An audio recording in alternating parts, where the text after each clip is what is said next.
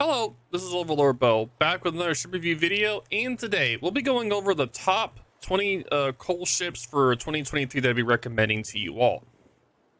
Now, throughout this video, first I'll be going over the tier 10s, then I'll be going over the tier 9s, and after that I'll be going over the tier 7 and the tier 5 coal ships I'd recommend for you all to be getting this year if you guys are interested in getting coal ships, which most of you are if you're watching this video.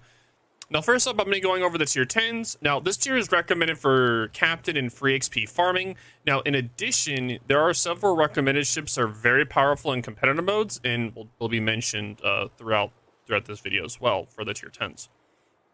Now, the first up I'll be talking about today is the Salem. Now, the Salem costs 240,000 coal. It is a US tier 10 heavy cruiser and is similar to the Des Moines, but has a super heal and an inferior 8.5 kilometer radar instead. Now, otherwise, it has the same hull and guns. Now, it does have a similar playstyle to the Des Moines, but it specializes in fighting other cruisers while giving up a utility. Now, it is good in randoms, good in ranked, and it sees uses in lower leagues of clan battles. Now, it is recommended for those who like the Des Moines and want to play a US heavy cruiser line without research of the tech tree and stat patterns. Now, again, I'd also, if you want a unique play style, the ship isn't really for you if you're looking for like a unique kind of play style kind of ship. Pretty much for the Salem, how I play it is I play it a lot more open water compared to the Des Moines, and that's so I play the ship with open water in a range mod. Since it does have a super heal, it makes it a lot more able to do that, while the Des Moines doesn't get a super heal, so it's a lot more squishy in that regard. But totally up to you in that. You can, if you're interested in this, definitely pick it up. Definitely a good ship to pick up currently in the coal ship armory. The next ship we'll be looking at is going to be the Max Emlyn, which is the German tier 10 CV. It costs 264,000 coal. It does have a very unique play style. It uses powerful HE skip bombers and decent torpedoes with good reserves. It also is relatively powerful compared to other CVs. It's definitely good in randoms, but it's probably the best non-banned CV in clan battles, but it is outclassed by Harkuru and FDR in ranked. Now, it's somewhat easier to use than other CVs due to the fact there's only skip bombers and the torpedo bombers, but you still have to learn how to use the skip bombers, which isn't really that hard. But in the end, I do highly recommend this ship. It is a strong CV, but I'd slightly recommend the Malta over her, which I'll be going over the Malta after I'm done with this ship. Now, for me, the Emlyn is one of my favorite CVs in the game. My two most favorite and the ones I only really play is the Emlyn and the Bjorn. The Emlyn is for its unique playstyle with the skip bombers and torpedo bombers only, and the Bjorn is pretty much strictly for the fighter build and you kind of just harass CVs the whole time. So if you're interested in getting a ship with a unique playstyle, the CV with the skip bomber and the torpedo bombers only, I would definitely recommend the Emlyn for you. The next tier 10 ship on our list is going to be the Malta. The Malta is a Royal Navy tier 10 CV. It costs 268,000 coal. It does have a unique playstyle with the powerful AP copper bombers, respectable torpedo bombers, and the niche rockets that are good against DDs. Oh, sorry, great against DDs. Now, for the Malta, she does have very powerful and easy to use fast plane regen, which is super nice, by the way. The AP copper bombers can dev strike light cruisers if they are not careful in dodging. So definitely be wary of fighting the Malta if you do see her in a match in your light cruiser. It is excellent in randoms and is outclassed by the Nakhimov in ranked, unfortunately. The Nakhimov is pretty strong right now in ranked if you do see CVs. Now, I would highly recommend the Malta for CV players, and also notable of one of the few good Royal Navy CVs that are around. Now, again, me personally, I like the Emlyn more, but the Malta is overall a stronger CV over than an Emlyn. So if you're trying to get a stronger CV, then I would recommend you get the Malta over the Emlyn.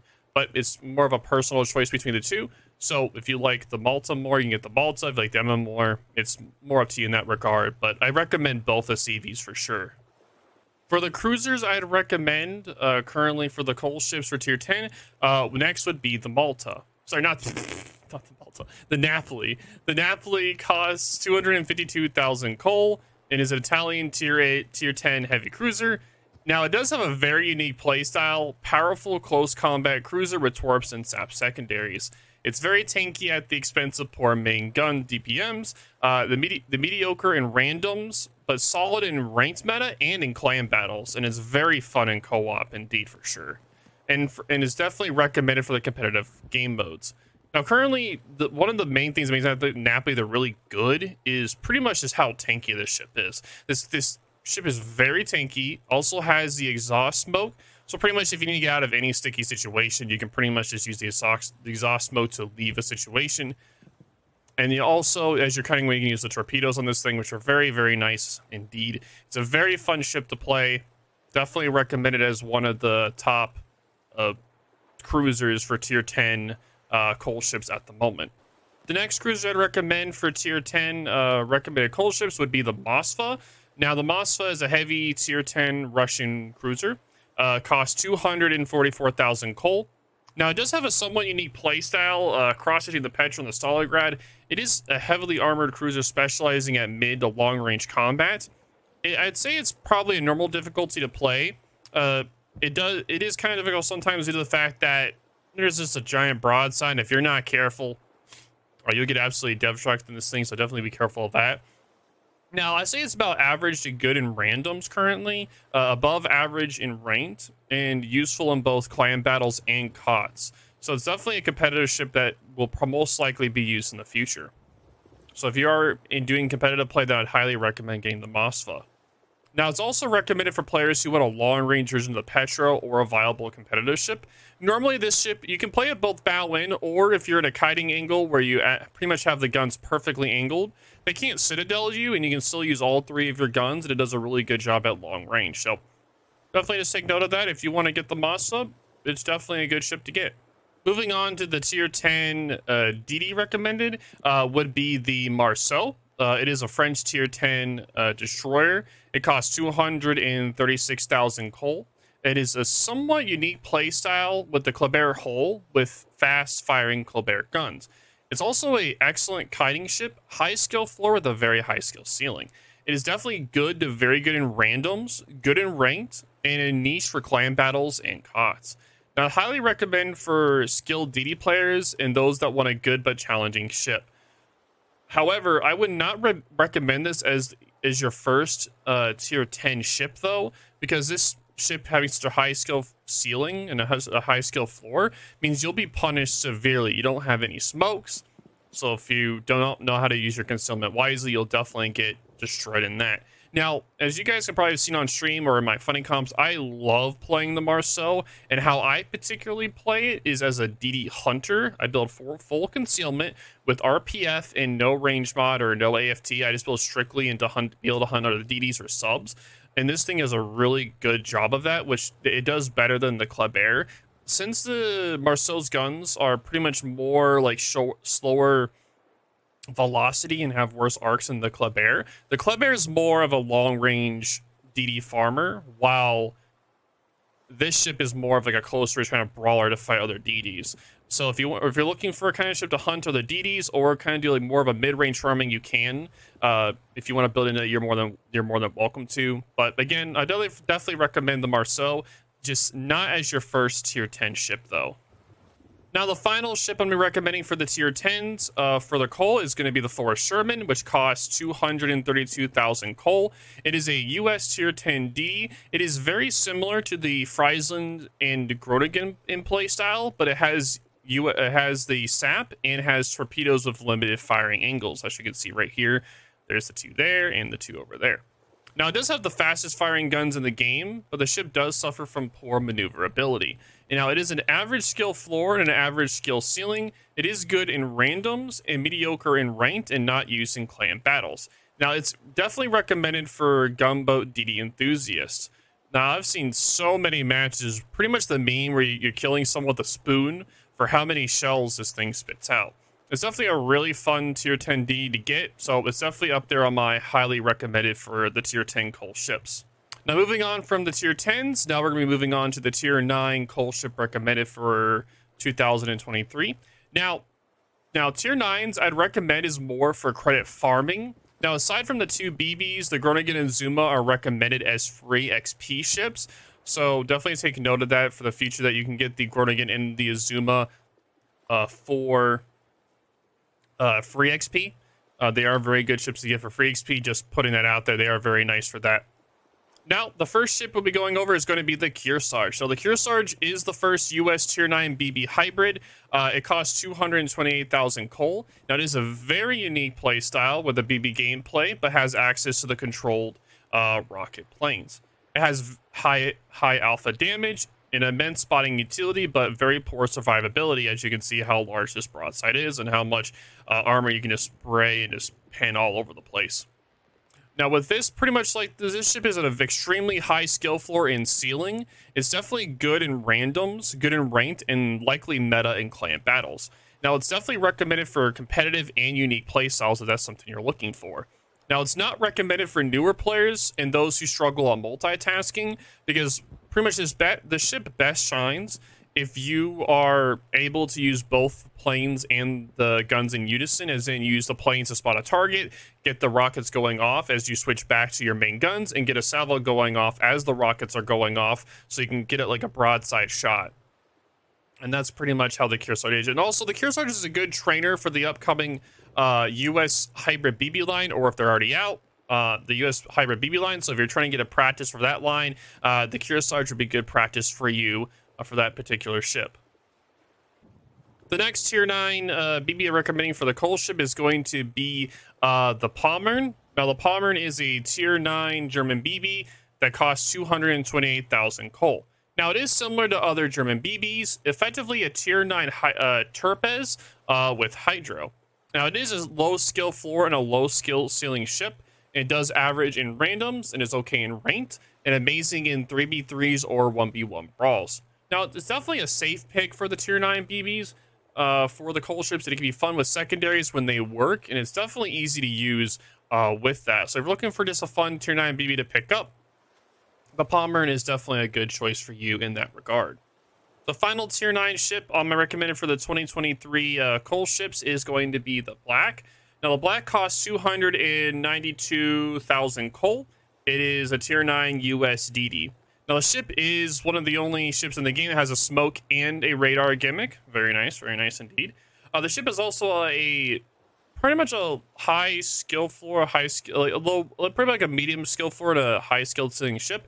You play a ship really well, it can do really well, but it can also be very punishing if you don't play it properly. With that gimmick, it's really good to be able to hunt DDs. But other than that, with its really high coal price, it's like you're pretty much paying for that smoke in radar gimmick. So it's definitely like, if you want to pay that much for it, you can. If not, it's totally up to you. But with that radar and smoke for tier 9, it's definitely one of the stronger tier 9 DDs that are currently in the game with that specific gimmick. So that's why I would recommend it for the tier 9s. Moving on from the tier 10s and the tier 9s, we'll be going to the tier 7s and below. So the ships of this tier are more fun. So I'll be recommending more ships at this tier that are more for fun, and because the tier 9 and 10 is more for farming and competitive potential. So first up, there aren't going to be any tier 7 recommendations. There'll only be tier 6s and 5s, just putting that out there. So for fun, I'd recommend the Aiguille. It is a tier 6 French DD. It costs 49,500 coal. It has a Russian DD playstyle, not French. It has the long-range gunboat with fast repetition. Fast reposition. Sorry. It does not have the French DD saturation, so you definitely be wary of that when you are playing this. And it does have an above average skill floor in ceiling, and it's definitely fine in randoms and ranked. It's definitely recommended for a solid mid-tier gunboat DD. So that is why I would recommend the Aiguille.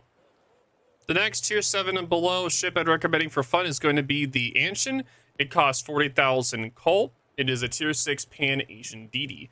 Now, it's essentially a Russian DD with 8km torpedoes, has a unique premium camo, which gives plus 100% free XP earnings, and can be played as a Russian DD or just a standard DD. Now, it has an average skill floor and ceiling. It is definitely solid in both ranked and randoms, and is definitely recommended for an inexpensive free XP farming ship if you are looking for one of those. Now, moving on from the tier 6s, we're going to be going down to tier 5 for the fun ships. Now, the next ship we're recommending is going to be the October Revolution. It costs 53,500 coal. It is a tier 5 Russian BB. Now, it's pretty much a tier 5 version of the Gunget. Overall improvement on most aspects. It does have the standard Russian BB playstyle, somewhat easy to play, average skill floor, and is definitely solid in randoms for sure, and is also recommended for a cheap and good low tier premium BB. Also is pretty good in ranked as well if there is tier 5 ranked, so I'm just putting note of that as well. This thing is pretty much a tier 5 Russian bias machine. It's definitely a lot of fun to play, and is one of my favorite tier 5 BBs if I ever want to play tier 5. It's definitely one of my recommended in fun ships for that tier. So if you're definitely recommended in wanting to play that, you sure can. It's definitely a good price too, so it's also a nice crew trainer for tier 5 as well if you're looking for something for the Russians. Now, the final recommended ship on the list for the coal ships or for 2023 is going to be the Hill. It costs 38,000 coal, is a tier 5 USDD. Now, it's similar to the Nicholas, but it has more guns, but with one less torpedo rack. Now, it's definitely a stealthy gunboat and is good at fighting other DDs, but it's definitely reliant on fires to hurt battleships.